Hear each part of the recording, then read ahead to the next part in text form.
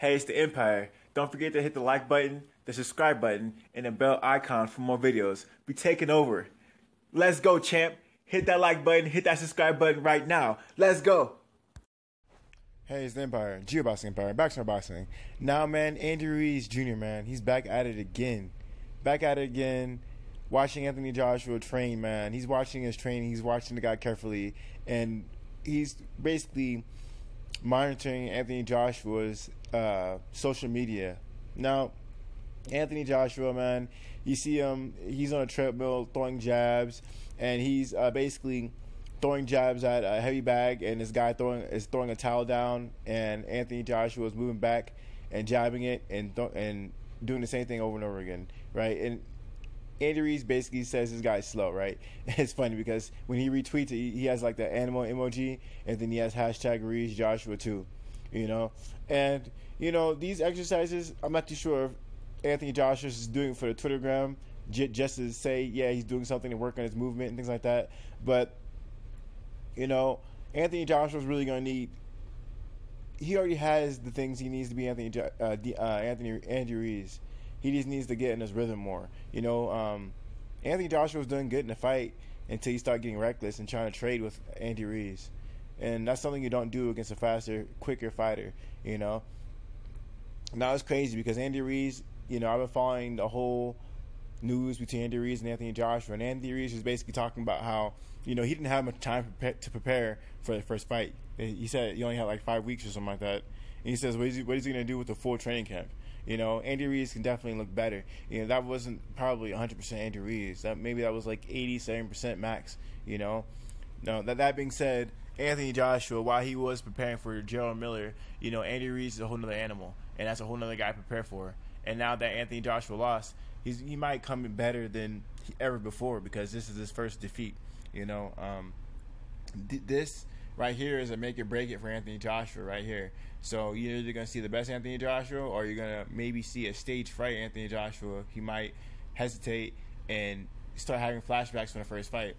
Now, this is getting really interesting, man. You know, Andy Ruiz was always viewed as a humble fighter until this whole Anthony Joshua win, you know. And I've been seeing a lot of bravado from Andy Ruiz. You know, he's really been coming out and really been talking trash and really been, you know, criticizing Anthony Joshua for the kind of fighter he is.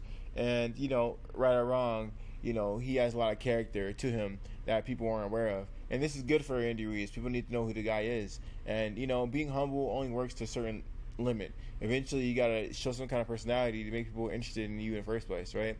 Andy Ruiz's Twitter following has skyrocketed, right? He has over 100,000 Twitter followers now ever since it's Anthony Joshua win. You know, before he was really low. He didn't have nowhere near that many. I'm pretty sure his Twitter following probably went, you know, tenfold. You know, I remember when I was following a guy, he wasn't doing that good in followers, but now just that one fight catapulted him to basically superstardom. You know, it's only a matter of time before Andy Ruiz becomes a household name.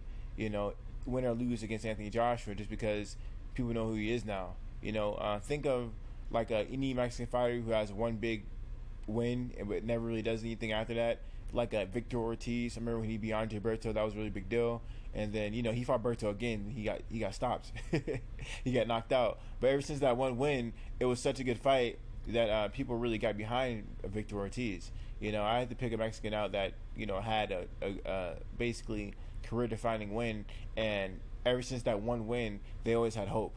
So Andy Ruiz is the heavyweight champion. It's legendary in itself. So they're going to have to really get behind Andy Ruiz, because who else can he really go for that's Mexican at the heavyweight division? Really nobody.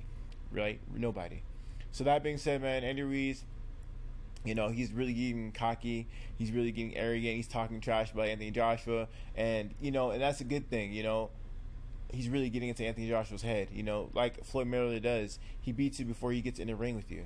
And that's what Andy Ruiz is trying to do to Anthony Joshua, which is a genius approach. So we're going to see this fight, man. It's coming closer and closer. Anthony Joshua is doing remedial workouts at best. I really thought he should have got a better trainer, maybe someone who actually boxes, you know, instead of like, you know, random people, you know, coming up with, you know, cringe ideas to box better. I mean, it's just, it's crazy because when Anthony Joshua was doing good in the fight, I rewatched the fight again. When he first dropped him, when Anthony Joshua was doing good, he was actually walking Andy Ruiz down. He walked him down and then threw uppercut left hook.